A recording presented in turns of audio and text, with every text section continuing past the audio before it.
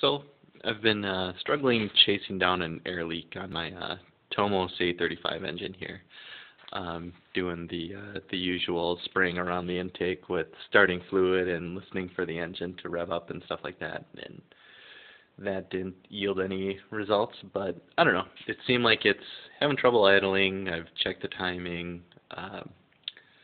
It seems like it's running a little hotter than it should, and so I'm thinking air leak. So thinking it was somewhere other than around my intake. And so what I did is I put together a little leak down tester setup. Basically what it is, if you want to buy like an actual two-stroke leak down tester, it's like a kit's like $200. So I didn't want to spend that much money, so what I did is I picked up this.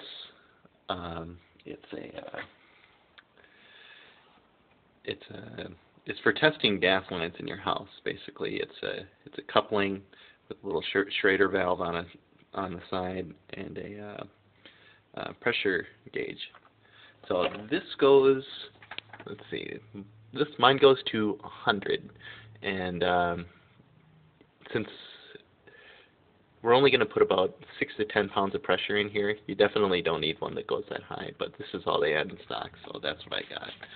Plus, with my bike pump here, I can just look at that, so I don't even really need the gauge. So I guess you could rig something up for probably even cheaper that's just the coupling with the Schrader valve in it, but that's what I got. So I got that piece of radiator hose to hook it to the intake, and then we also want to block the exhaust. So I had a spare exhaust header for a Pook, which fits on my Tomos just the same too.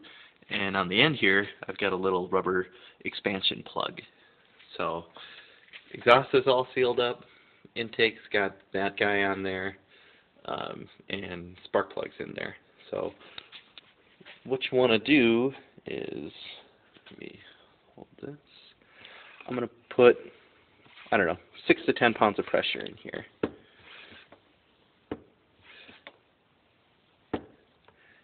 And so it should hold for about a minute. And if it drops at all, then I've got a leak somewhere. And you can see, oh shit, that's 20 pounds. Way too much. But what that does, the reason why you don't want to do too much is it can blow the seals out of the crank. And so that's not good. That was kind of dumb.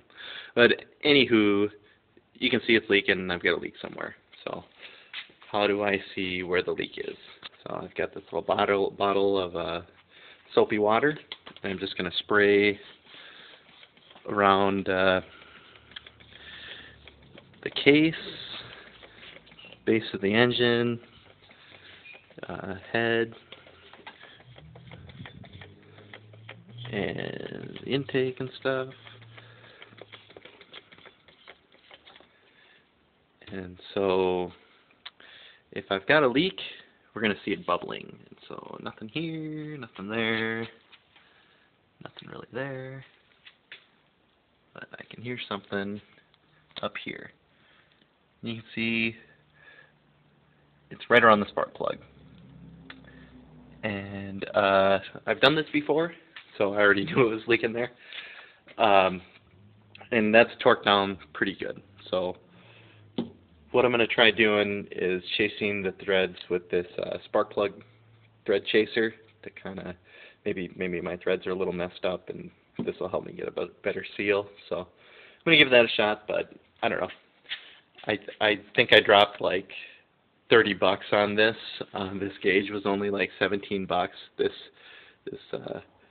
I don't know, spigot coupling deal here was actually the same price as this. I wasn't looking at prices when I picked that up, but I don't know. It's a lot cheaper than $200. So I don't know. I don't know. Hope I can save somebody some money. Thanks. Bye.